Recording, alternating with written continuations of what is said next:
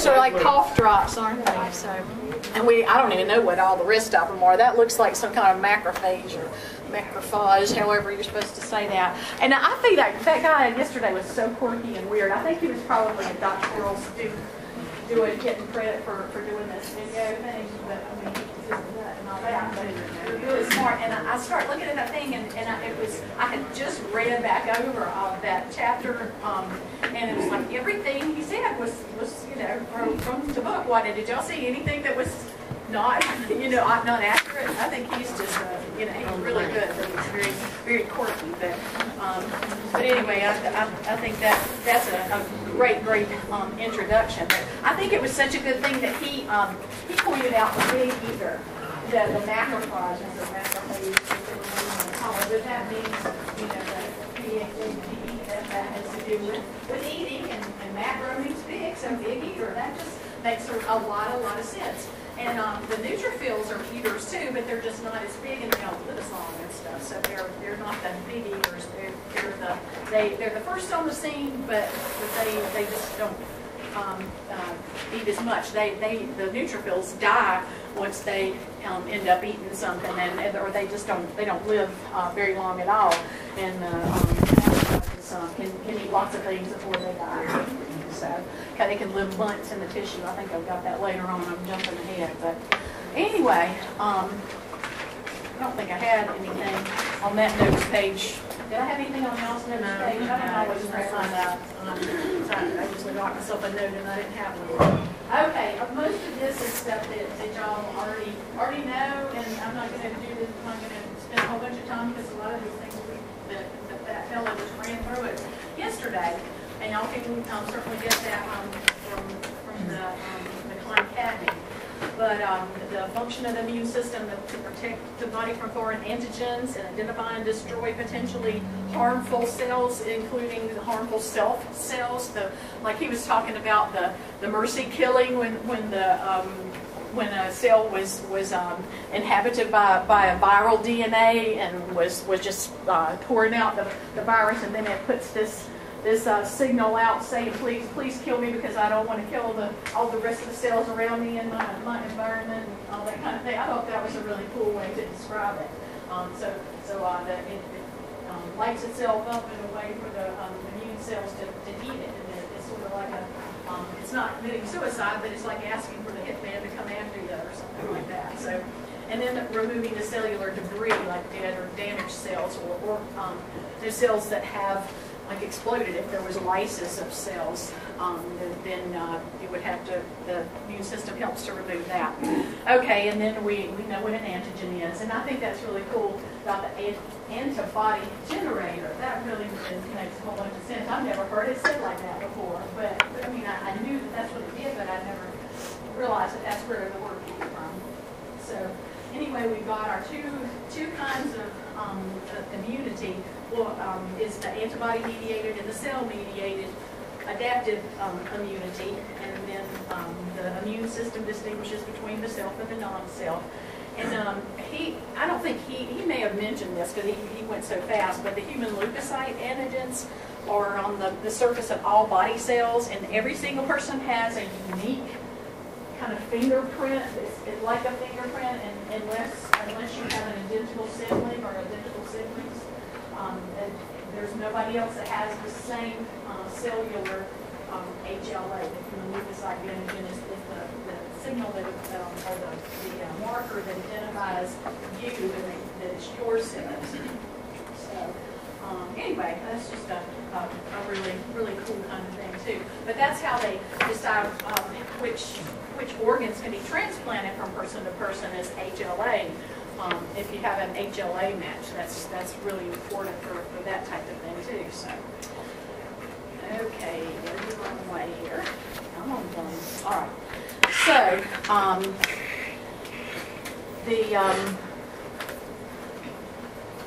and Jennifer just showed me her little diagram thing. She's got this square, and she's got immunocompetence and hypersensitivity, autoimmune, and immunodeficiency. So those are kind of the four components of immunity.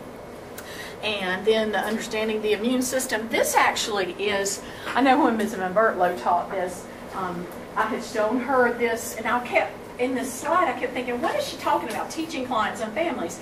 It's that thing from the NIH website, and it is on the website information. It is just really, really cool. They used to give it out, if you call NIH, I think it's like 1-800-4-CANCER or something like that. That's part of the National Institutes of Health, the National Cancer Institute is. And so you can just call them up and they send you the most recent edition of the book, Understanding Cancer. But now it's online, and so you can get it online. It's got great, great slides. And I'm showing you a few of them in the cancer unit, like the naming of the cancers and stuff like that. It was from that particular website. But understanding the immune system is really, really, really good if you have to delve into it deeper than what we're getting. And some of this stuff is not too deep either. You might want to just flip through it if you have any good questions about things, because it's just really great. I used to study that when I had to take the exams for my certification for oncology nurse. They let us do just clinical practice and professional development now, but I had to take the exam 3 times before they decided to change it to the other way. You can still take the exam if you want to, but that's a great, great way to prepare for the exam. You really need to understand the immune system to be a cancer nurse, so, or at least on that certain level. So I'll let y'all look at the definitions on the notes page, because that's pretty much something that we all. My thumb just doesn't do this right here. And that's why I'm still having trouble texting on my phone. My phone's not new anymore, and I'm awful. I just do typos all the time. Okay, so we got our white blood cells on leukocytes. And don't be bothered by these different numbers, different ranges. If you might have 4,000 to 10,500, you might have 4,000 to 11,000. So be in the ballpark. If it's below 4,000, that's probably not so great. But if it's above 11,000, that's probably not so great. But look at the way that the machine's calibrated at whatever facility that you're working in, and see, because if it's over 10,500, it might be tagged as high. But as far as you don't have to, we're not going to get anything so fine-tuned that it's not going to be in the same ballpark as whatever you're seeing in different sources. And just know that when you have too many white blood cells, it's called leukocytosis. And then if you have too few, then it's called what? Leukopenia.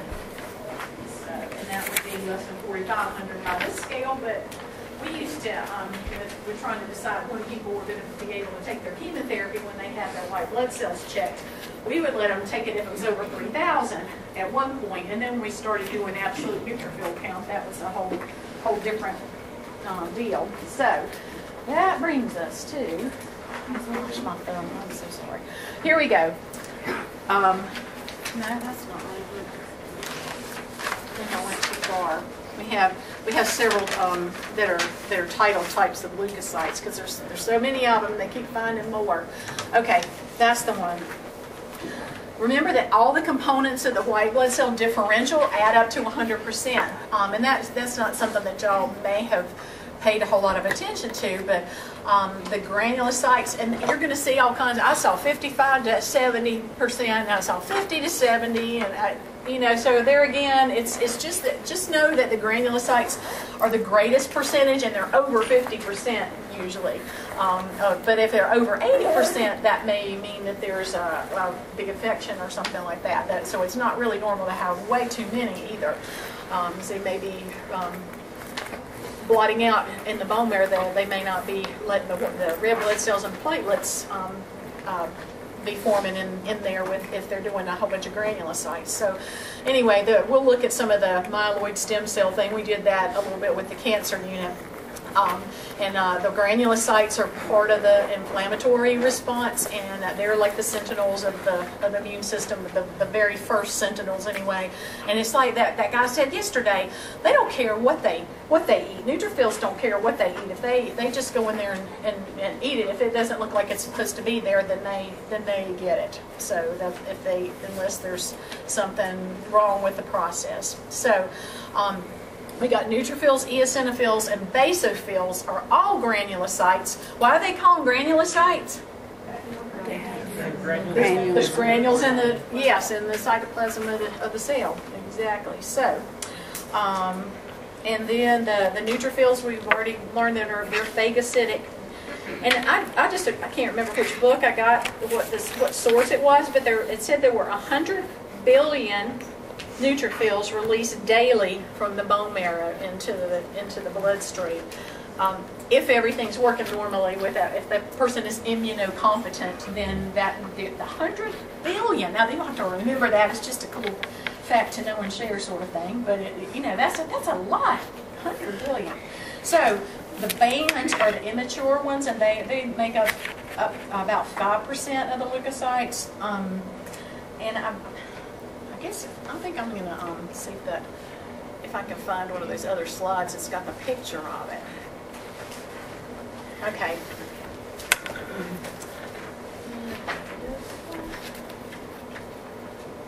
It's not really showing the bands.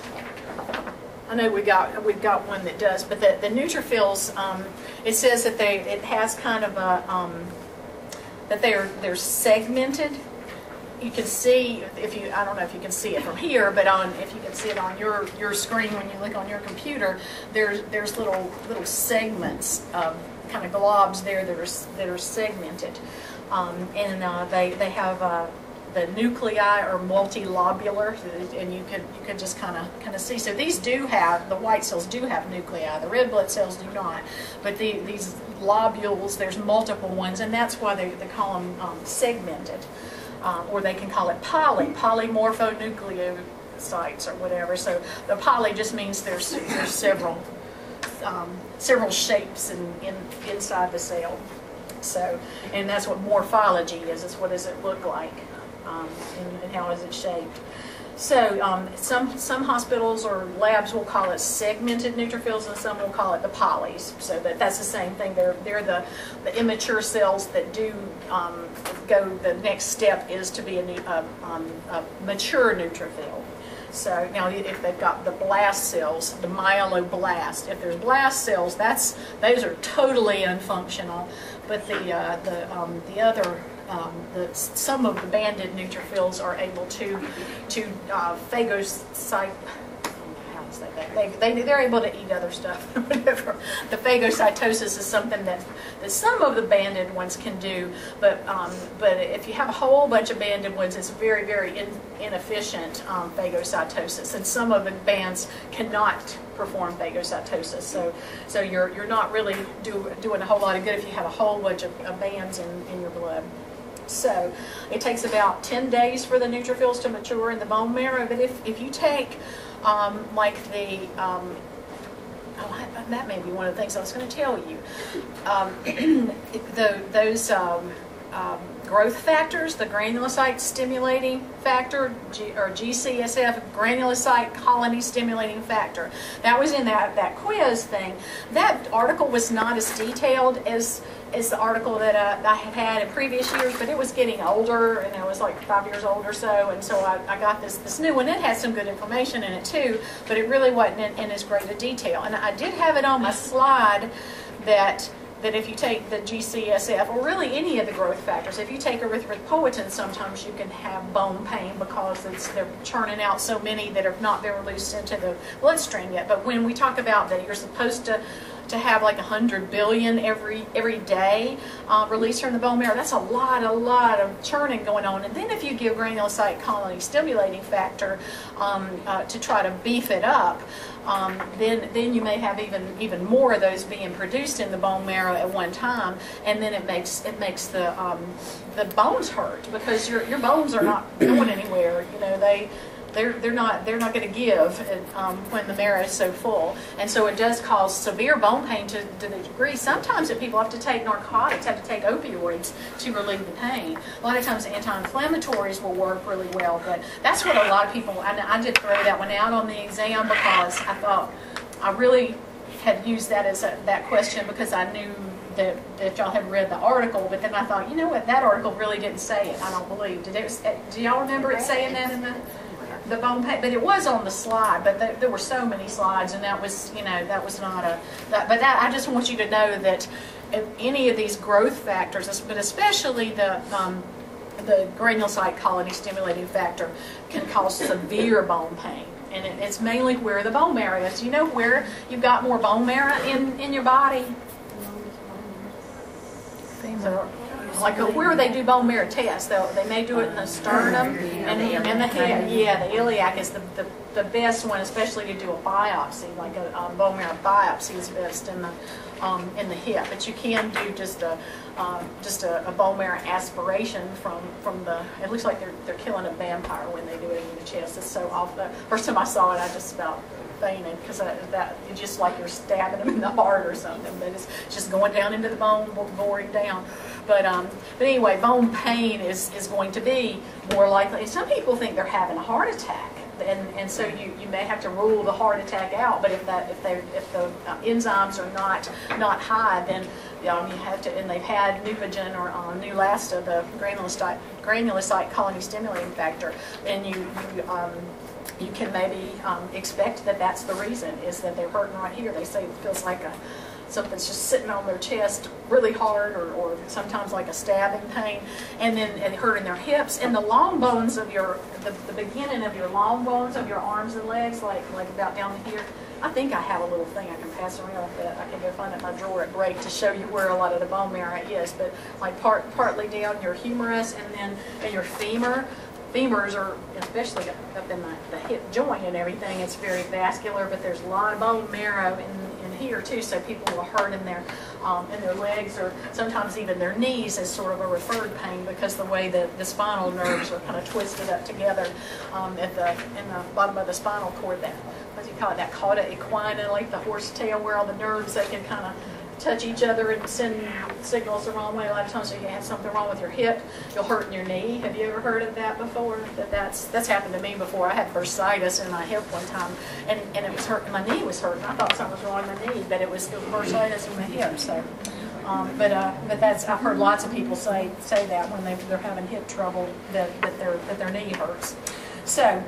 Anyway, that's kind of a diversion, but that was one thing I meant to tell y'all yesterday about the bone pain thing. That's just something y'all just didn't connect with for some reason on there, so we did throw that one out. Okay, so we have the eosinophils are granulocytes too. You can see granules in that cytoplasm, but there's only a few of those that circulate at any one time. But they only circulate, the half-life is 30 minutes, so that means it's about an hour that they circulate. But they can go into the tissues, and that they last longer in the tissues, about 12 days.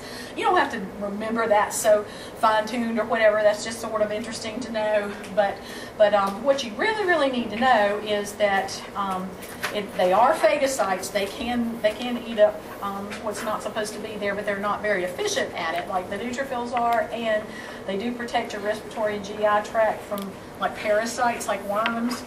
And then the big thing to remember here, because our first exemplar is going to be hypersensitivity, and that's a big deal. Remember that EOs have to do with hypersensitivity.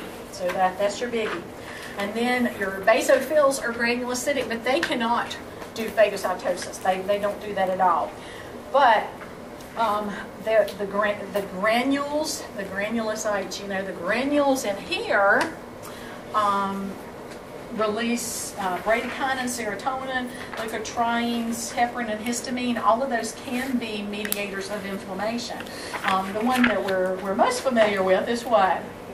The histamines, the one you think about in allergic reactions. But and I think we talked about this before with the how come you get a dry cough when you take an ACE inhibitor, and which one of those is involved?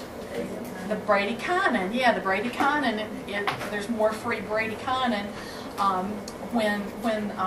when you block the conversion of angiotensin 1 to angiotensin 2, and so that's why it causes some inflammation that causes a dry cough, and that's why you can have. What kind of edema can you have with well, you can have them with beta blockers and with ACE inhibitors. What's the other one that you can have? What kind of edema? Pulmonary.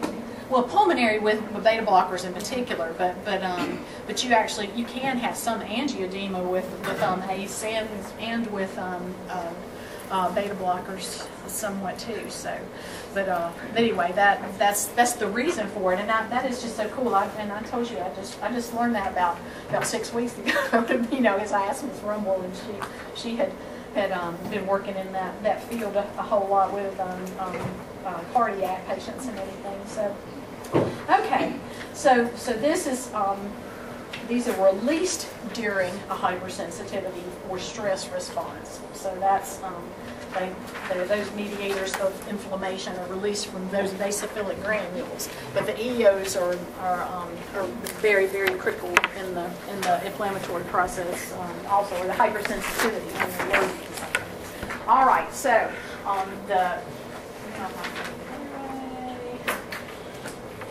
too far. Okay, antigen-presenting cells, APCs. They recognize the foreign matter and initiate immune response. They're actively phagocytic. So that's the monocytes, macrophages, and the dendritic cells. And all three of those perform some of the same functions. It's just that they do just different times, and there may be more of some than others at different times of your kind of immune system cycle, whatever's going on in your body, if you have an infection or you haven't had an infection lately or whatever. You just don't know. But all of those can recognize the foreign matter and deal with it with the immune response. And monocytes, there are not very many of those in the, if you're looking at the differential, it's just a few percent of those normally. And they circulate 1 to 2 days, then attach to the tissues they can stay in the tissues for months to years. And that's where we get our big eaters. Those develop when they're actually in the bloodstream, they're called monocytes. But when they go into the tissues, they're called macrophages. So and they're called histiocytes in the connective tissue and Kupffer cells in the liver. So they look different in different kinds of tissues. They mature in a different way, but they still do phagocytosis. It's just a characteristic of the cells that they're trying to protect. And I think that picture that they did on the first little video, it wasn't quite as riveting, but when they were drawing that picture of the immune cells that are outside in the tissues, and then those are sucked back into those lymphatic channels, and then it goes through the lymph nodes, and that filters out all of that junk and all the stuff that the macrophages have taken in, and then it goes clean back into the bloodstream so that we don't have all that junk going in our blood. So I felt that was a really, really good depiction, illustration of that. You may want to just look at that again sometime, just to refresh your mind.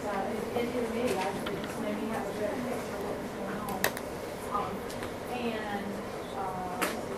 It is especially active, the macrophages, monocytes, with TB and viral infections and parasitic infections. So they do have a longer lifespan than neutrophils, obviously. So the neutrophils are produced just really, really, really frequently, but they die real quickly too. And they're neutrophils are very, very sensitive to chemotherapy and radiation therapy and also and the bone marrow. The part of the bone marrow that makes the neutrophils is very sensitive to chemotherapy. That's why we look at neutrophils and before we give cancer treatment now, not just the total number of white blood cells like we used to do. We look at the absolute neutrophil count. So, and then the dendritic cells, he talked about that. They're sort of star-shaped, and they can be in myeloid and lymphoid cell lines, but they alert the lymphocytes to the presence of the injury or infection, and then they activate the helper and killer T cells. And all of this is not significant to what we're talking about with our exemplars, but we got to introduce it somewhere, and so that's why I'm doing some of this stuff. It's not really going to have specifically to do with what we're talking about. All right.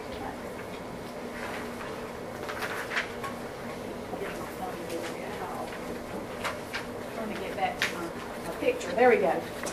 And there is a figure in Iggy, too, on page 305, figure 19-3, that has more detail on here. But again, this is just how the myeloid line, these are the blood stem cells that can become any kind of blood cell. They can't become other things, but they can become any kind of blood cell depending on what signals the body sends for what needs to be produced at that particular time. So the myeloid contains the eos, neutrophils, basophils, that's like the white blood cells. Myelocytes, that's another way. Leukocytes are myelocytes. And then monoblasts do the monocytes and the macrophages. And see how they're shaped differently. They're not all circular. They become other shapes and everything in different tissues. And then the lymphoblast, lymphocytes, and plasma cells. That's like antibodies.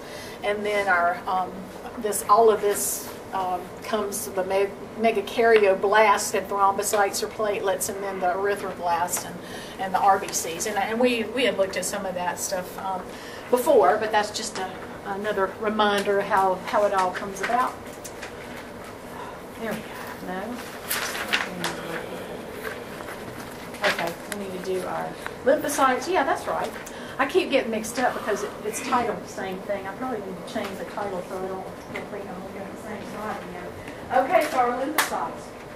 They're 20 to 40% of the circulating disease, and they constantly circulate when they go to the lymphatic tissues and mature into the memory cells, and that's our acquired immunity or our adaptive immunity. Either one of those A words is appropriate to use for that adaptive or acquired immunity. So the T cells, and he told us that yesterday, they mature in the thymus gland. That's why we call them T cells. They're made in the bone marrow, but they mature in the thymus. And then that's integral to the specific immune response. And then the B cells mature in the bone marrow, and that's what he said, Beaver bone marrow. It's integral to the specific immune response, which is the antibodies. And the natural killer cells are the other kind of lymphocytes. And they are in the spleen and the lymph nodes, bone marrow, blood, and that's another one of the surveillance. We've got lots and lots of surveillance going on in our bodies. That's what's so awesome about teaching this unit. It's like I've studied this stuff before, but it just when I've been teaching it, it's like, gosh, this is just such an amazing thing. All these things that our body does, and we're learning more and more and more about this immune system. And just like what the guy was saying yesterday, it sounded like he was being real flippant, saying that biology is all about sex and not dying.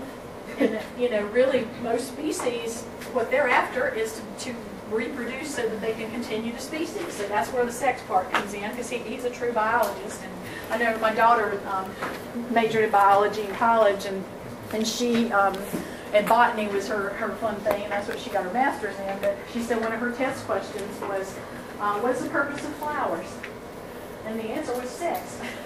So they just got the sex organs all out for everybody to see. That's what we're looking at. This all those sex organs are just right there for the pollination. They have the bees and the birds and all that. That's why they call the birds and the bees. That's the sex. So, and then the not dying is that we are able to live in an environment with all kinds of nasty things trying to get to us and trying to kill us so that they can survive. And so we've got this tremendous immune system that allows us to survive. And when those kinds of things are not working properly, then we don't survive so well, or we may be very much weakened at least. So anyway, the natural killer cells can get into the dangerous cells, like the ones that have the drugs that I'm looking at, and the cancer cells and all that too. So natural killer, that's the one he said that 1973 kind of gave it this sort of a lame name, but at least it tells you what it's doing. It's not something strange like somebody's name, Rachmaninoff cell or something like that. That would be kind kind of dumb. It just tells you exactly. All right, this is a real important picture because people used to have a problem conceptualizing this, looking at that sort of linear up and down kind of thing about how the leukocytes mature. Here we got the stem cell. This must have been just like the standard way that when they first learned about how the leukocytes reproduced and all the different precursor cells, starting with the stem cell, they had this kind of diagram, and all the doctors and all the scientists used this diagram, and it went from left to right. And so that's why this is so important to have in here. We got the stem cell that's committed to the myeloid line.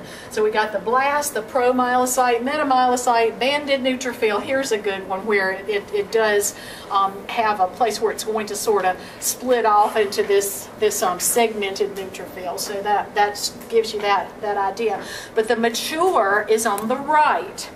The immature is on the left. So doctors and scientists and everybody that studies immunology and all, they say if you start having problems to where you've got lots of bands, like 75% bands or something like that, and you start going down into these other lines, especially if it goes down to blast, that's very immature, isn't it? You can see that it's blast is very immature. When you see blast, that means that there's a likelihood that there's leukemia, especially if you've got a real high percentage of blast. So, but sometimes with infections and other problems, even if it's just bands, and it's not the normal amount of bands. There's too many bands that are more than what's considered normal on the machine that your hospital uses. You're calling it a shift to the left. If it's any of these, if you don't have that 60 to 80 or 50 to 70% of the mature ones, then there's the rest of them. If there's more of the other than there are of these, or more than there's supposed to be of any of these, you shouldn't have any of these in here. And when things are normal, you'll have a few bands. But it is called a shift to the left, and this gives you the picture of why they call it that. Because I didn't know that for the longest time. I knew what it was. I knew it meant immature, but I didn't understand why they called it left. So it does not mean liberal and conservative or anything like that. But anyway, that's something that people were missing on NCLEX and missing on Kaplan tests and all that. So that's why I'm making a big deal about that. So you've got to remember that. It goes left to right. And right is mature. And so I guess you could say right and mature is correct. So that would help you remember too. All right. And you can also have, there's a lot of extreme sepsis and your bone marrow can't keep up with the demand, then you may not be able to have enough mature ones coming out there. The demand is so great that it's spitting out more bands. So and possibly some other immature ones as well. And I'm going to let y'all look at, this is something that Bertolo did. That's just sort of a chart, and then it's not necessarily just to memorize all of the half-lives and all that kind of stuff, but just realize that these just don't. These could be produced really quickly, especially if the body is demanding it because of an infection or because you've had a granulocyte colony stimulating factor or colony stimulating factor. And here this one says 55 to 70. It's like, you're going to see it in a whole bunch of different places. But anyway, just realize that these are the most, these are the next, and then these other ones are just a few. And you don't have to memorize the exact number, except I would the neutrophils in particular, or at least have an idea of between 50 and 80%. But I would like you to know what they do, though, the part on the right. I think that's the most important part of this chart. So, and you don't really have to memorize all of those things that are on the notes page. There are a whole lot of lists and everything about what they do. But if you have an idea of what they do on that right column in this chart, you should be good on that. Okay, and then there's some tables of E that I've made on there too. All right. Okay, and this is just a neat figure. This came from our Pearson concept book, where the bone marrow, this is the lymphatic line. We have natural killer cells in the lymph nodes in the spleen and the other lymphoid tissue, and that's supposed to be spleen there. There's our thymus that's behind our breastbone, and then the B cells are in the bursa tissues and probably the bone marrow too. And then this is telling us where they kind of come from, with the ones that mature in the thymus, the helper and suppressor T cells, your CD4 and CD8, and that's more important when you're studying HIV, and then the cytotoxic T cells. And then that's a type of CD8 cell. And then the production of the IgA, IgD, IgE, IgG, IgM, those are all the different kinds of antibodies that are called plasma cells. The B cells turn into either plasma or memory cells to remember and have maintain the immunity. And then the plasma cells actually produce those antibodies when the memory cells are awakened, and then you find out that that the body needs more antibodies produced to fight something that you have been exposed to before, and it doesn't take near as long to produce once you have been exposed to it one time. The first time you produce antibodies is a slower process, but the second time and subsequent times it's going to be much quicker. Okay, and we know what antigens are, but about the antibody generators, they provide us a specific response. What's the non-specific response? Inflammation. Good, I know that, because that was a question on the test, and some people missed that. I mean, it was a select all that apply question, so I have to do that much. But yeah, I think I have put that it was specific, and some people bit on that and took my distractor instead of the right answer. So, okay, so the antigens are proteins that are on the cell membrane or the cell wall of the microorganisms in the tissues. And it can be blood cells that, if you had a transfusion that's not compatible, vaccines, pollen, egg white, animal dander, insect, spider, snake venom, transplanted tissues, or all kinds of foods like peanuts and stuff like that too. They just had one example in one of the sources, and I put a few more in there. The antigen determinants like epitope, that's really kind of like the identifier, so that you can go through your files and say, oh yeah, we've seen that before. That's the identifier. I never have really used that word before, but that's the proper word for it. I know that's not like this don't happen. That's just what it's called. Anyway, the B cell is the humoral is how he said it, humoral. But that means, like he said, I never really thought about that either. I knew that it was like the general all over the body response, but it was in the humors, like the blood and the lymph fluid, and it's in body fluids is what they're talking about. So, it's in the bloodstream, and that's part of the humoral, whatever. That's why they used to bleed people, thinking that the bad humors were causing the illness. And think about the George Washington story thing. Okay, and then our antibodies can be in lots of places. They can be in our bloodstream and other body fluids, and then in the tissues as well. The B lymphocytes start to produce antibodies to react specifically to that antigen, and then that's called the primary exposure. It's the very first time you've been exposed to that epitope of a particular antigen. And then later, when that same antigen appears, like if you're having the same, like strep throat or something like that, and you've been exposed to that before, with the same type of bacteria and all that, then the memory cells are going to say, wait a minute, we've seen this before. We got to go through our files and find it, and then it doesn't take that all along. It takes 3 days at least with the first exposure in most cases. But with the second exposure, you can start responding within 24 hours. And it recognizes that particular antigen as a non-self, and it remembers. What makes us kind of feel? What makes us feel so bad? And what makes us ache? That sort of thing when we're sick a lot of times. Just the bacteria or the virus?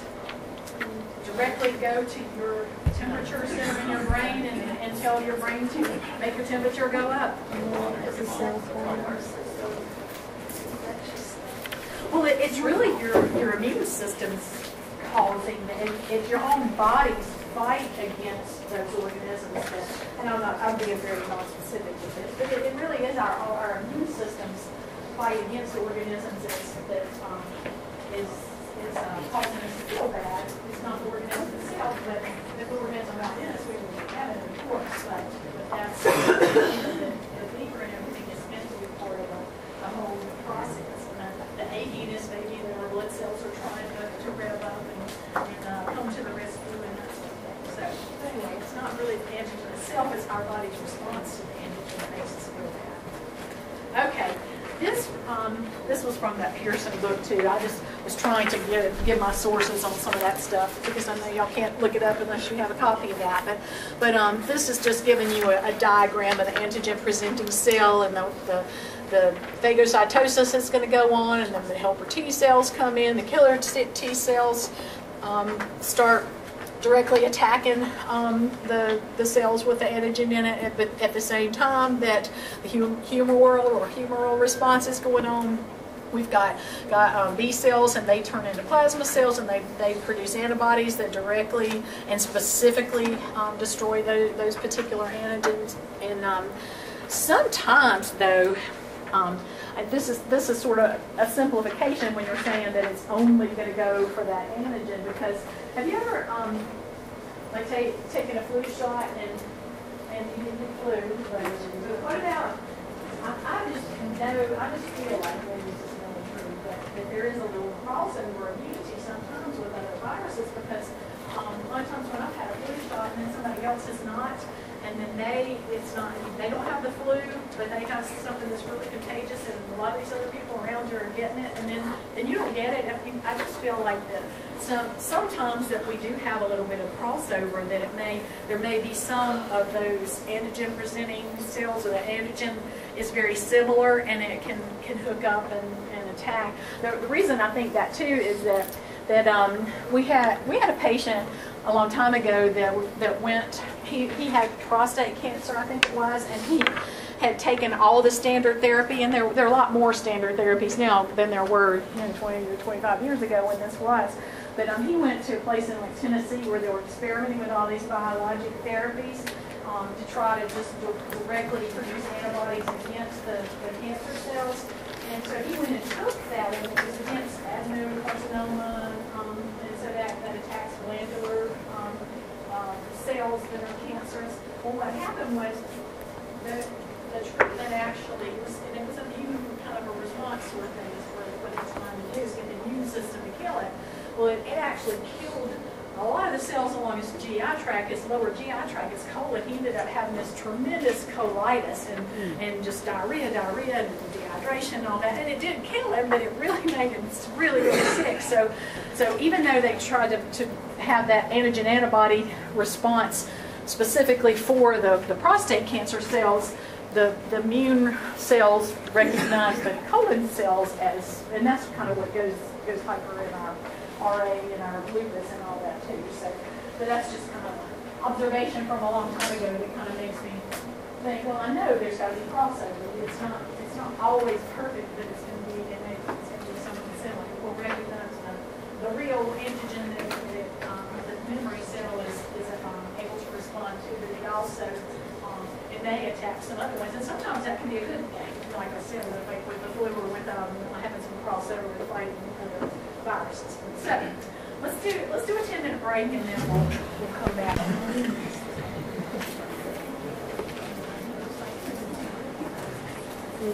We're glad to see everybody that is in their seat today. I'm so glad to have all of y'all. All right, antibodies. That's the main thing in our humoral response. So we're all right, and that's adaptive.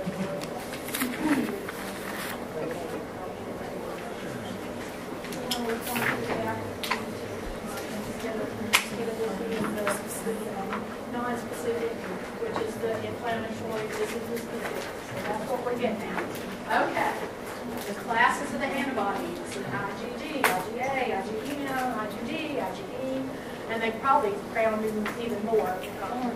There's probably lots of other things going on that we may not even be aware of yet, but wasn't in your book anyway. So the pathogens activate the T lymphocytes, and the helper T cells start the immune response to get the antibodies going. So IgG, I do want you to know that it is a major one, and it makes up about 75% of the antibodies that circulate in the blood. And it's against viruses and bacteria, and it actually is the one that majorly passes through the placenta to the fetus. So that's how the fetus gets the immunity, and it's longer and stronger than other immune bodies in response to the bacteria and the viruses. That's on your notes page. And then the IgA. Remember that one is more in secretions, in the respiratory GI, genitourinary, tears, and saliva. So that's where that's mainly working. It protects your mucous membranes. Isn't it interesting that guy said that that's really considered the outside of us? That I heard something about that. We're really just I know it is. It was a book called Gulp by Mary Roach, and it's about the GI tract, the alimentary canal, ventures in the alimentary canal. It said that some scientists say that we're just a GI tract with all this other stuff around us to feed our GI tract. That we walk, that we have our brains to be able to find food for our GI tract. So, I don't know, that's a theory, but it's kind of interesting that he said that that's really part of our outside, because none of the GI tract is sterile, is it? And the respiratory is not really either, not in the upper part, but especially the GI tract, we are not so worried about having organisms in there as we are in areas that are supposed to be sterile that are not part of that. So anyway, the IgA is what protects those areas. The IgM is for the primary immunity, and it's produced in 48 to 72 hours, and other things in 3 days. It'll be 2 to 3 days it takes for the primary immunity, and it protects the body from rheumatoid factors and gram-negative organisms in the ABO blood group if you got the wrong match for a blood transfusion, or if it's a fetus and a mother. I just read something recently that they're finding that there's a lot more connection between the baby's blood and the mother's blood than they thought. They thought the placenta was kind of the barrier, and that it wasn't supposed to share back and forth, but they're finding that there's more cellular exchange between the mother cells and the baby cells, and that they're really studying that it can have some potential, some good potential, but and they help us understand that there's reactions and everything too. It's very much in infancy. They're just suggesting that, and it's like, well, let's see what comes of that. But anyway, the IgM does not pass through the placenta, but that's the first antibody that or immunoglobulin that the child starts to produce on its own. So it's produced early in life, and then the levels increase greatly after 9 months of age.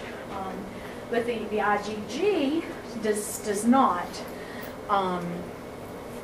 form quite as early. So that's one reason why children are susceptible to certain cancers, or that they're susceptible to certain kinds of infections more so than older children and adults would be. And so what's another way? What's a way that besides through the placenta and the umbilical cord, what's another way that the baby can borrow antibodies? Breastfeeding, exactly. So that's another way that you can protect your baby is to breastfeed, and that doesn't work out for everybody, but that is another way that they can get IgG. While they're producing their IgM, they'll have some IgG as well. So they don't really really know, maybe they do know now about the IgD, but I'm not going to worry about that. There is one though. And then the IgD, I do want you to know that it has to do with allergic responses and hypersensitivity and anaphylaxis. So I do want you to know that because that's one of our sort on that there, not. Okay, so our T lymphocytes are the primary agent of the cell-mediated immune response. We have helper T cells, cytotoxic T cells, and the natural killer, which we've already shown the diagram, where they came from and all that. And they can directly or indirectly inactivate the antigens, and that's that process. Okay. This complement thing, I always keep forgetting what it is. It really is just a general, it helps with the non-specific inflammatory reaction. It's part of the inflammatory process because what complement does. So it has 11 protein compounds, but it's an inactive enzyme, but it turns on in response to the antigen antibody function. So that's really pretty cool that you've got this enzyme that can cause lysis of cells, but then it doesn't turn on to lyse the cells until it needs to. And so that's really pretty awesome thing, I think. So but anyway, it can play a role in causing some of the autoimmune disorders though. So that's not so awesome when that happens. But and then the cytokines carry the messages for immune system function. That's one thing that, granulocyte colony stimulating factor, colony stimulating factor, erythropoietin, all those things are telling the immune system what to do to some degree too. So that in some categorization, those are considered cytokines also. There's all kinds of communicators telling, they're not cells themselves, but they're chemicals that are secreted to help along this process, the inflammatory process and the specific adaptive immunity. So, I'll let y'all read about those other T cells and all that sort of things, because that does somewhat have to do with RA and all that as well. But the regulator, helper, suppressor, balance between the helper and the suppressor T cells is really, really key as to whether we are immunocompetent or whether we are hyper immune, like with the RA and the lupus, which is what we're going to be studying. So, and when you're talking about the effector, the cytotoxic or killer T cells are called effector cells. That means they're getting out of business and doing something. It's effective means that you're helping a change, you're doing something what acting. All right, now this page is the notes page is just wacko busy. So I don't want you to memorize that necessarily, but it is in your book pretty much. It's not exactly the same words, but very, very, very similar. So it's just, I would like for you to read through that about the complexity of the process. It's really, really, really complex. And so that's what's so awesome about it, that our body can do all these things. It's like, how in the world? That's just so amazing. It's more than we can ever imagine, and we still haven't just scratched the surface of what our body can do. And our brain, I think that's one of the frontiers that we're after. They talk about space, the new frontier, blah, blah, blah. But the new frontier is the brain right now. We don't really have any idea what our brain does, too. So our brain has to function for some of these things to work, too. But anyway, the 7 steps to the producing the antibody, and again, you don't have to memorize that, but it's just that's something that if you at least have read about it, and then you see what happens with RA and lupus and hypersensitivity and all, you can kind of understand what's happening more. It's not something that I'm going to say describe this process from beginning to end or anything like that. So don't worry, because I know you look at that and go, oh my gosh, what is she going to do? Okay, lymphoid system. It covers the proteins of the vascular system. And you saw that neat illustration yesterday about how it does recover. Because all of the stuff from the tissue, the proteins that the body can recycle and use again, and it needs to go into the bloodstream, the liquids fluids and everything, and you got edema and you're taking Lasix or something, then that's where that fluid from the tissues is going to go in through the lymphatic system and then go into the through the ducts and back into the bloodstream and all that. So that's really pretty cool. And I'm not going to go into all this, what the spleen does and all that, but it is just one of the things that is part of the lymphatic system. And I am going to have, it is not an exemplar in the cancer, the rest of the cellular unit, but leukemia is, and leukemia and lymphoma can be very, very related sometimes. So I'm going to have you read about lymphoma anyway. So I think it will help you to understand more about this lymphatic thing. So that's the reason I showed you that particular one yesterday.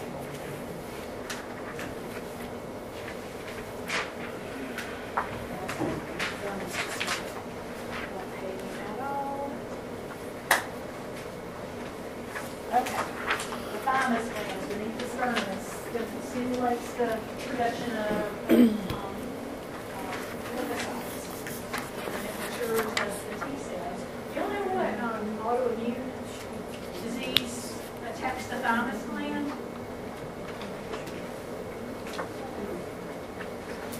Makes your muscles weak. Have you ever heard of it? Oh, probably ALS. You heard of myasthenia gravis? Have you ever heard of that? It's not really that common, but I had a patient with that one time, and he aspirated and arrested and died. It was so awful. I was working like PRN when I was in grad school, and I was right before Christmas. And he was from around here too, but it was a dude. But he got a thymectomy for the myasthenia gravis. So he had all the muscle weakness and all this sort of thing, and he had aspiration precautions. And so his wife had left and said I'll bring the milkshake. Usually here when he has the milkshake that I've got squeezed now, if they bring the milkshake, make sure it either stay with him while he's having the milkshake or put it aside until somebody can stay with him. Well, I did. I put it aside, and then somebody else evidently came in and gave it to him, and then I came in and he was gone. I mean, he was arrested. We had to do CPR and all that mess. And because of the CPR, and he had just had chest surgery, it was not a pretty thing. So it was awful. So that's one of my bad version stories that we feel terrible. What could you have done different that somebody just didn't pay attention to the aspiration precautions? And after they already gone, it was right when the shift was changing, and then I was like, some of this stuff right now. Change my patients. Anyway, the plasma cells in the lymphoid tissues process the antigens that where the potential invaders are without producing acute inflammation. And then, sometimes we do. I have my tonsils and my adenoids out, so I don't have my whole intact lymphoid system. But anyway, sometimes we can live without some of those. You can live without a thymus gland, actually, but it does affect your immunity. So the T cells would not be maturing as well. They can sometimes the lymph can take over some of that process too. Just like we said, if you don't have a spleen, your lymphoid system does compensate to some degree. And this comes from that understanding the immune system. You can see down here it says National Cancer Institute, and this is a really cool thing. This just gives you a rundown of all the lymphatic areas, and so we've got lymphatic vessels. When they were drawing that picture, they didn't have them in the chest. There's lymphatic channels all in the chest. I mean, there's just loads of them in the chest. Because like when somebody has lung cancer, it's so hard not to have it. It's like in the center of the chest, like small cell lung cancer. It's just, the nodes just really go for that, and so it's real easy for it to spread if it's right there. So anyway, I'll let y'all read over that part because that's just kind of anatomy, physiology sort of thing. But that's a review. So. All right, now we'll go to our non-specific inflammatory response, which I know this jumps around, but it's like when we're using our two books, they kind of jump around too. So then this is how our whole concept of this sort of introduces the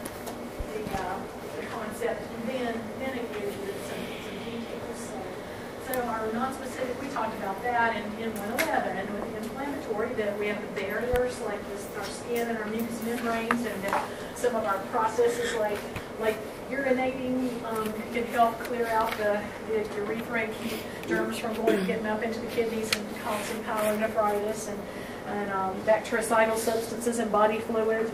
We talked about prostatic fluid being protective for men against urinary tract infections. But if those barriers are breached, then we can have a inflammatory process going on. And that's one thing that the guy yesterday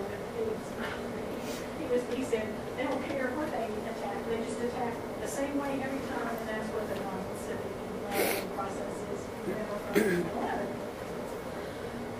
One thing that you really do need to know, I probably shouldn't tell you this, but something that you really, really need to know is what happens with the inflammatory response. And what are the stages of the inflammatory response? You haven't had it before, but that's something you need to know for this unit too. So just make sure that you make a star on here, or you make yourself a note that this particular slide you need to know about the inflammatory response in those stages. So that, the vascular cellular, the constriction and dilation, the exudate, and the reparative phase, and that shouldn't be new to you unless you've got 111. Good. So I'll bet you can do that. Okay. So play for the unity. This is another thing you have too. So, but you still need to know this too. So mark that. If you don't remember, you know that. So, the active, passive, natural, and artificial. So, what's natural active? And it's like we've been introduced to the antigen, right? So we introduce the antigen into our own body in a natural process. And so what about the artificial active then? So that's when you're vaccinated. Then where it didn't happen in a natural way, but we're trying to imitate what the natural way would be by having like some killed. Sometimes it's killed bacteria, sometimes it's not. Sometimes it can be live. So, and then the natural passive is the mother to child. So what are the two ways mother to child? Breastfeeding. Yeah, breastfeeding and they're the mother to the yeah, and then the artificial. Passive artificial is when you actually get an infusion of or a shot of an actual antibody, a real antibody from somebody else. That was you can actually have y'all heard of IVIG? Have you had patients that have IVIG, intravenous immunoglobulin? Sometimes you can do just gamma globulin, and they call it gamma globulin. But anyway, people with cancer and HIV and other immune disorders sometimes have to have multiple doses because they're just not producing it on their own.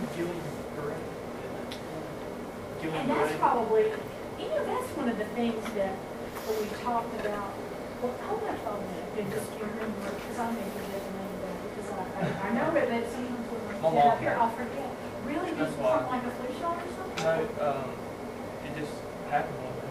She can't have the flu shot anymore. So just in case? Right. Well, they gave her immunoglobulins, and they said if you get those, you can't have the flu shot anymore. You can't have any immunizations because your body won't attack it. Tell what Guillain-Barré is, because some of y'all may have heard it before. You can get it from flu shots sometimes. That's very, very, very, very rare. All I know is the symptoms. I don't know exactly what is it. What is the symptom? Well, the symptoms, her symptoms started out as tingling in her fingers and her hands and toes, and then it slowly started working its way up her legs. And they say it can go to the diaphragm and cause paralysis of the diaphragm. And a lot of those patients have to be on vent for like 2-3 months, and they give immunoglobulins that'll reverse it. And it is reversible, so if they catch it in time. Did they give anything like Rituxan or pain or anything like that? But did the IVIG just work? Yeah, it worked. They caught it early enough that she didn't have any paralysis or anything. It was just, she said it felt like if you sleep on your hand, and it wakes up, you know, the tingling, stinging. So you just have that That's what it felt abnormal. like. And when some people can't walk, or, I mean, they're just like paralyzed or so weak that, you know, the paresis, maybe not paralysis, but paresis, the weakness you can have. She couldn't bend, like squat down and stand back up. She would squat down and just fall over. Yeah. And you can think, well, that might happen with low magnesium or potassium or calcium or something like that, but because those kind of things can cause it too. But in this situation, I haven't studied Billy Bray that much. I just know that, you know, the flu shot thing. But you can, it evidently has something to do with T cells getting hyperactive, and causing some attack on the body. But if you can get that totally reversed. And some people may have it happen again, but then they may not either. Most people don't. It's a really horrible thing. You wonder if it's ever going to go away, I guess. How long did it take? It took her about 3 months to get it. 3 months. But that's a long time to be disabled. Yeah, but she didn't have to be on, she didn't have to be bended or anything like that. So her diaphragm was... They said 90% of the people that get it do that. Really? 90% have to have it? Because they don't catch it this time. I think it's something else. Yeah. Right. Well, we'll talk about that when we get to it. That'll be very interesting. Okay. So I didn't want you to know everything on this page. That's something.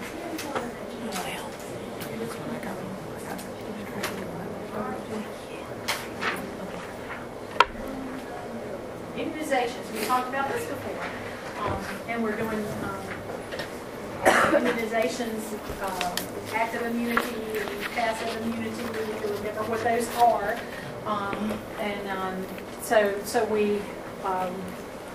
we can have killed viruses, live viruses, conjugated, toxoid, recombinant. So be familiar with those kinds of you can look at the toxoids are. I think that's kind of an interesting thing.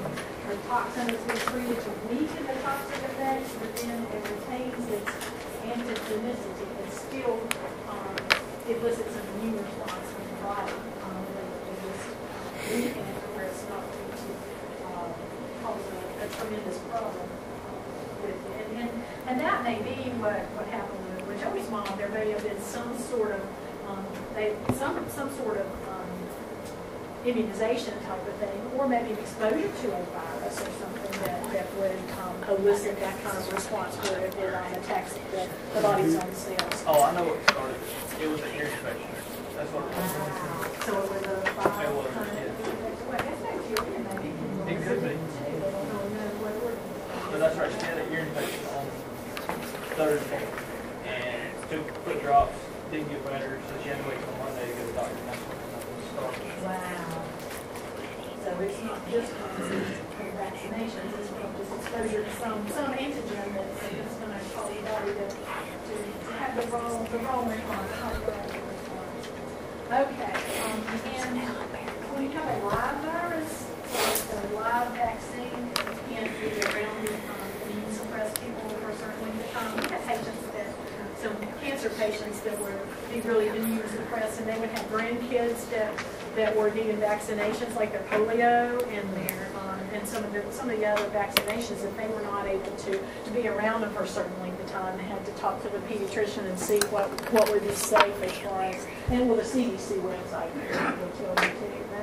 But that's one of the things that you have to be careful about with the live virus vaccines. And I'm pretty sure polio is still against. And then the conjugated enzymes joined with another substance to increase the immune response, like the HIV virus, or not virus, that's actually a bacteria. HIV is Haemophilus influenza B, but that's a bacteria, it's not a virus. It's not influenza virus.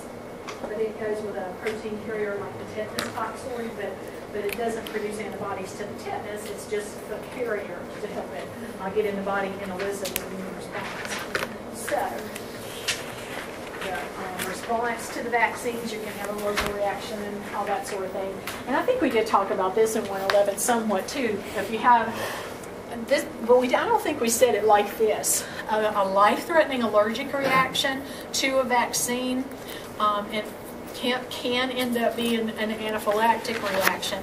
And what can happen is if you have a low-grade fever, that's not abnormal with a vaccination. But especially if an adult goes over 104 degrees, that really could be a warning that this is an anaphylactic reaction happening. And it's not a guarantee that it is, but you got to be very suspicious that it might be. So that's something to be really, really aware of, and to report if you had a really high fever. Even if nothing bad happened, report that the last time you had this particular vaccine that you had a high fever, because it might be a real judgment call to maybe not take that vaccine again, because the next time might be what goes over the top. So, okay, and I'll let y'all look at the about the Tylenol and what to do about it and all that kind of stuff, because that's kind of stuff that we need to talk about before.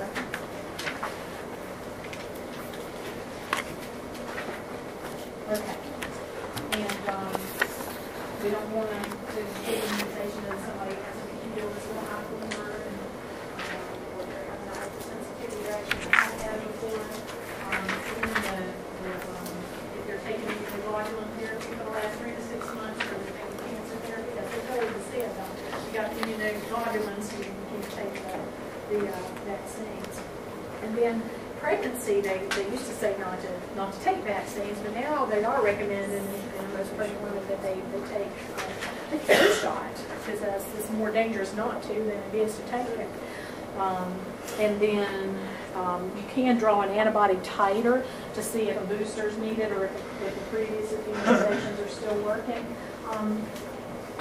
I imagine that most of y'all have like chicken pox vaccines and not chicken pox. I got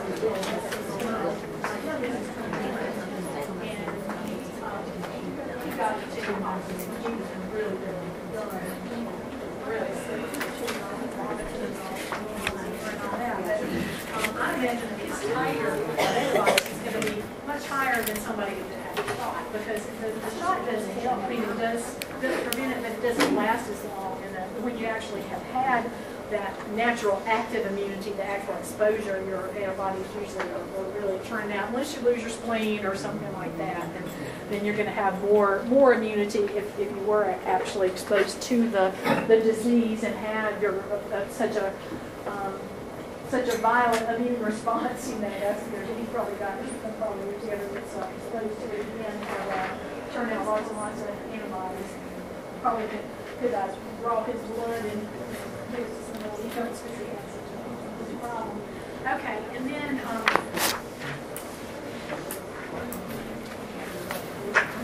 all right, and we talked about this in 111 also, about that some people have beliefs that they shouldn't have to do all of these, and they're like I think I told you about in Washington State where my daughter lives. There was just tremendous resurgence of pertussis because the parents weren't wanting to vaccinate their children, and there was exposure, and it just went through all kinds of communities, and lots of children died. I mean, a lot more than where people are vaccinating appropriately with public health recommendations or CDC recommendations. If they do refuse, then you have to document the informed refusal. Like, what did you tell them? We can't make decisions for people, but we do have to say to document what teaching we do give them. Make sure that they have the right information. In order to make a decision. They may not make the decision that you would like for them to make, but at least you've given them information by which to make that decision. So I think that they do have a right to refuse, but sometimes that does take their right away from being in certain public areas, and they have to be quarantined and that sort of thing if there is ever an outbreak. So y'all know about Healthy People 2020 also, and then that's one of the things that they focus on is in 2010 they wanted to eliminate a whole lot of these children's diseases, developmental Murilla syndrome, diphtheria, mumps, polio, tetanus, and then reduce pertussis. y'all think that we just make all this stuff up about making measurable goals and all this sort of thing, but in healthy people, there was very specific. If you want to see, it's really, really boring to just read it, but I did put what how the 2010 goals were met or not met. It's a great big long link on this notes page, but I clicked on it the other day just to make sure that it still worked, and it's just this on and on and on and on. Well, we did this percentage and then this percentage, and they have very specific percentages of people that would have had, or kids that would have had these particular diseases, and they wanted to reduce it. They made their goal specific, and they wanted to reduce it by this much, this percentage, and then if they didn't make that, then goals met or not met, that you have to, that's an epidemiology thing, and again, I said this to my clinical groups, that when we're doing concept maps and we're writing SMART goals and we're evaluating them according to the criteria that we set in the goal, that's what healthy people does.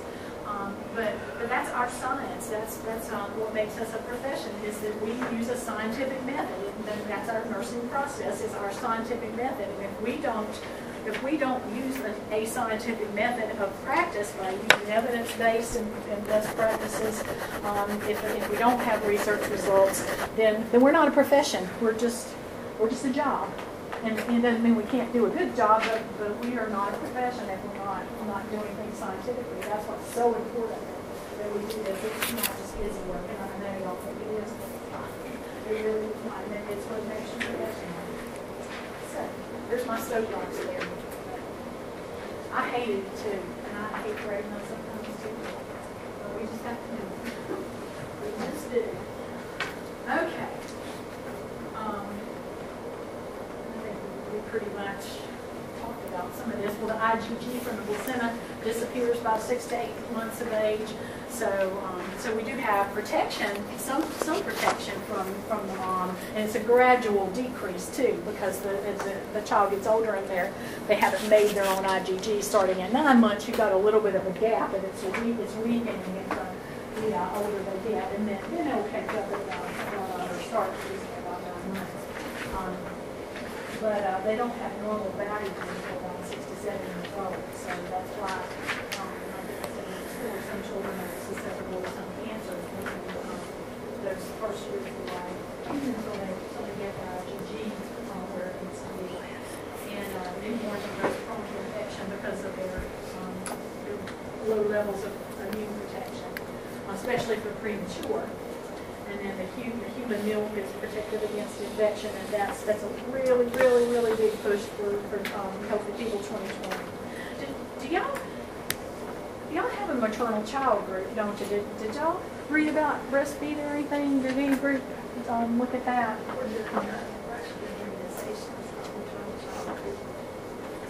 But when y'all were reading, did you run across anything about the immunity with the breastfeeding or anything with that? That wasn't what you were really focusing on. But I just wondered if but that is definitely one of the issues for Healthy People 2020. Evaluate those goals in 2030, I guess. So, and I'm sure they look at it from year to year. Okay. So then we're going to go to the older people, and their immune function declines with age, and we've learned that in 111 too, but this is just a review here.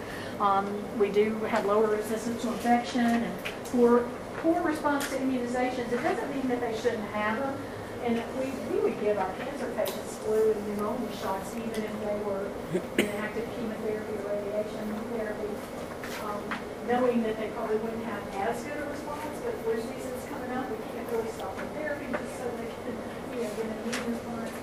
What we try to do is they have like a 3-week interval between treatments. We would give them the shot at a time where they wouldn't be as likely to have a lower white blood cell count or production going on. And hopefully heads are bits, you don't really know what it's going to be inside, but at least if they can develop some antibodies, it's better than not having any. So that's the way with older people too. They need to have their vaccinations, but they may not respond as well as a young person would. And they don't have the fever and chills and stuff that some people would want to have. and then their hypersensitivity response can be reduced or delayed. And that there is a chart in AZ about the immune function and changes that occur in immune function in the older adults. And we don't take a look at that when you're exposure to immunity or inflammation and infection. Okay. So our alterations are the hyperresponsiveness, which is the allergic anaphylaxis, autoimmune disorders, and rejection of organs that are transplanted. An impaired immune response that is with AIDS and immunodeficiency disorders. And the reason that we do TB, well, why do you think we do TB and immune deficiency? Because that's really a respiratory thing. Mainly, I mean, you can have it in other areas, but it mainly affects the respiratory. Anybody see Tombstone, Doc Holliday? Oh yeah, I did.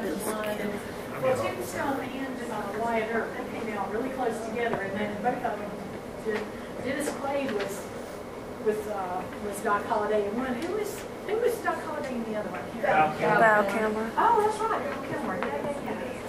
Yeah. So y'all remember him coughing up the blood and all that. So, but when you are immunosuppressed, you know that if you notice that I think about that girlfriend, and she'd sleep with him and kiss him and all this stuff, and how is she not sick? Why do you think maybe people think she wasn't?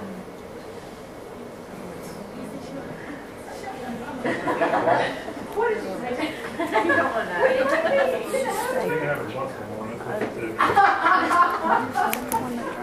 Well, she may have been more immunocompetent than he might have been down when he was exposed to it. He might have had another virus or something that he was trying to fight. And what's that? Right, and see, that decreases your immunity. You're absolutely right. So the immunocompetence makes a difference as to who gets it and who doesn't. And she may have had it in her body, but it didn't cause active disease or coughing up the blood and all that sort of thing. But at some point in her life, when she gets older, you wonder if her immunity decreases or she's not immunocompetent anymore. Will it wake back up? They didn't do X-rays and all that kind of stuff back then to see if there was anything in her. But sometimes you can have it, but it doesn't make you sick. And so sometimes people that have had TB or been exposed to it and don't even know it, and hadn't had a TB skin test or anything like that, it will wake back up. The lesions that were dormant. That's the word. They were dormant, and it can wake back up. And some people that knew and have been treated for TB, and then it goes dormant. That is something that they have a risk for if they are immunosuppressed. Is that what shingles is? Shingles is chicken pox. I know that, but I mean, like usually people who have shingles. Oh, you're right. have chicken pox. I see what you're saying. Yes. And it's because any time that you have if you are suppressed or you're under a lot of stress, but that suppresses your immunity. You're very stressed emotionally or whatever, or physically, it can wake it up. Yeah, and the older people get it more often. That's what you're connecting is that older people are much more susceptible, and they can take a vaccination for it's herpes zoster, but it's the same. It's actually the same organism as the varicella. It's the same thing, and it's dormant, lying along nerve roots, and then you end up getting like a sash or something. Yes, that costs And one German where the nerves that are there.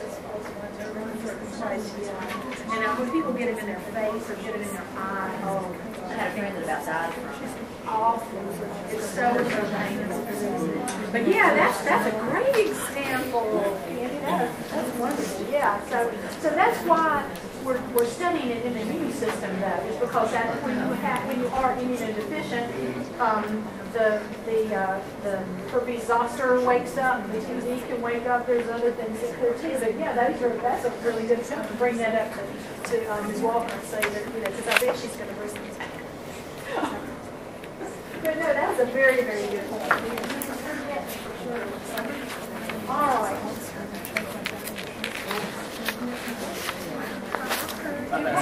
How's that sound? Yeah, it's about. Let me see where the I've noticed that Iggy doesn't really go through the nursing process, so I left a lot of this stuff in here that came from the other book. Because, and y'all can figure that out because you know the nursing process and all that. But I think it kind of helps to see what the problems are, and that your interventions will be dealing with nutrition, exercise, sleep, stress reduction. All that affects your immunity, and then your pharmacologic therapy to help restore immune function, or to get rid of whatever is causing the immune function to be suppressed, if it's a disease process or bacterial infection or something like that. And then there are some complementary therapies too. And then we can sometimes just use NSAIDs, corticosteroids, antibiotics, prophylaxis, immunizations, all those kind of things, and the IV immunoglobulin to provide protection. Now, sometimes people take, and when we're talking about the immune globulin as the passive artificial immunity, it came from, it's like you're borrowing it from somebody else, but I mean, of course, they can't use it again, but you're taking it, using somebody else's, and then once it loses its effectiveness, you have to do it over again, because it's not something that's causing you to make your own antibodies at all. It's just using somebody else's antibodies to prevent infection or to treat infection. But again, we'll talk about what Joey was saying when we talk about some hypersensitivity, because I think that's what that Guillain-Barré, we have to look that up and see if that is very similar to another disease process that we have in here.